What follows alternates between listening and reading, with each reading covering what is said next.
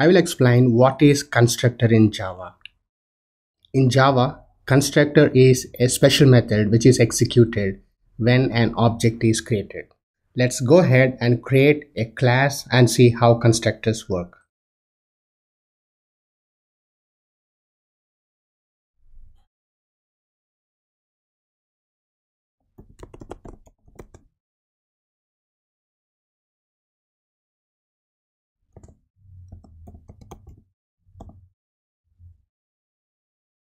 I created a student class. Let's have a main method for executing this code. And let's define a constructor. Constructor name is exactly same as class name. It should not have a return type such as void or int, string, etc. It should not have that. And I'm defining a default constructor here. Default constructor means a constructor that takes no arguments.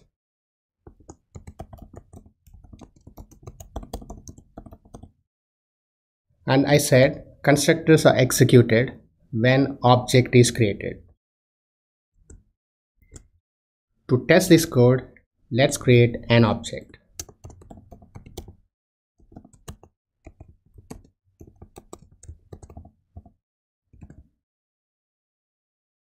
And after new keyword, notice this is exactly the call to default constructor. So when I execute this, at the time of creating this object, it calls the constructor, default constructor. Let's save and execute this code. And you see there, it's calling the constructor and we see sysout inside the constructor. Well, what is the purpose of constructors? In all cases, we may not need constructors, but in some cases, we may need constructors to initialize an object. For example, along with default constructor, let me add one more constructor with parameters.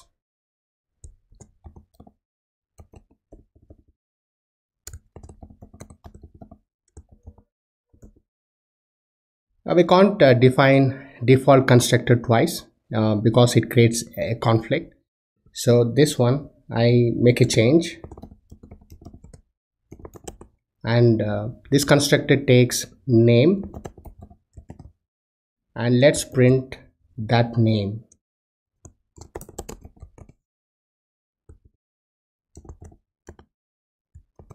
Alright. While creating object, you either use default constructor or a parameterized constructor. So in first statement here we are creating default constructor. Now let's create a parameterized constructor.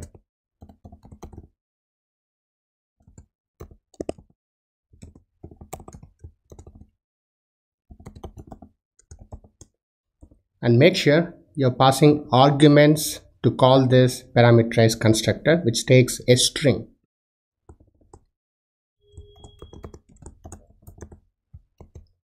And for yes1 it calls default constructor, and for student yes2 it calls parameterized constructor.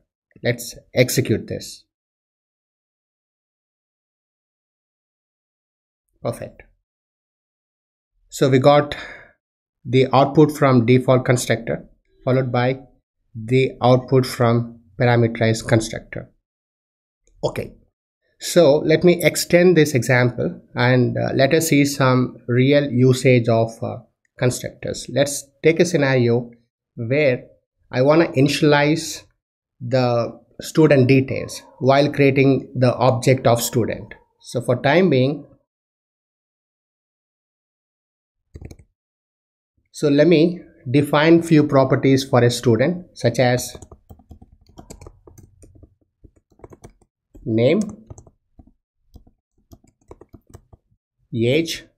For name, let that be string. For age, let that be integer. So in default constructor, I don't want to initialize anything. I want to create empty student object. And coming to parameterized constructor, I want to initialize the name and the age.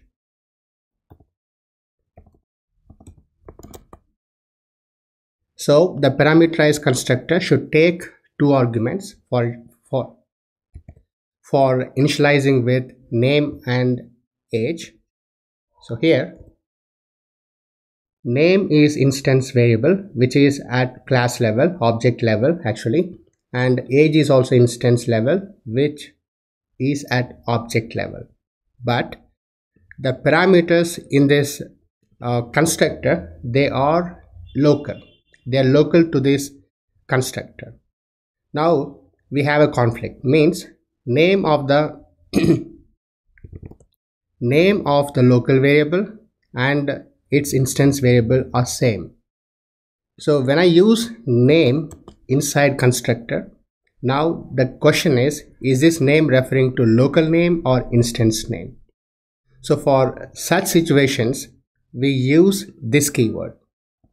So this dot name, I'll explain this keyword in a separate video. But in this case, right, this dot name represents the object level variable equals name. So what we're doing is we are taking the name coming to this constructor, assigning to that. We're taking name from this constructor and assigning it to the instance variable. So likewise, we use this dot age. So this dot age is this one and equals age, and this just age is the local variable inside this constructor. So now we changed the parameterized constructor that takes name and age. Of course, when you create object, for time being, let us not use default. If you wish, you can still use default constructor because it is there. For this demonstration, I want to use parameterized constructor student. It takes two arguments, name and age. So I am creating student object with name Heshwi and age 6. So likewise, I can create n number of student objects. For example, I have about 100 students information. At Java level, we can store 100 students information by creating 100 student objects. So now inside this student object, the name is Heshwi and the age is 6. Let's see by printing it. S1 dot name, it should print Heshwi, and S1 dot age, it should print the age. Let's execute this. So we got the expected output. So likewise, we can go ahead and create more and more objects by storing more and more students information. Thanks for watching, and we'll see you again in next video.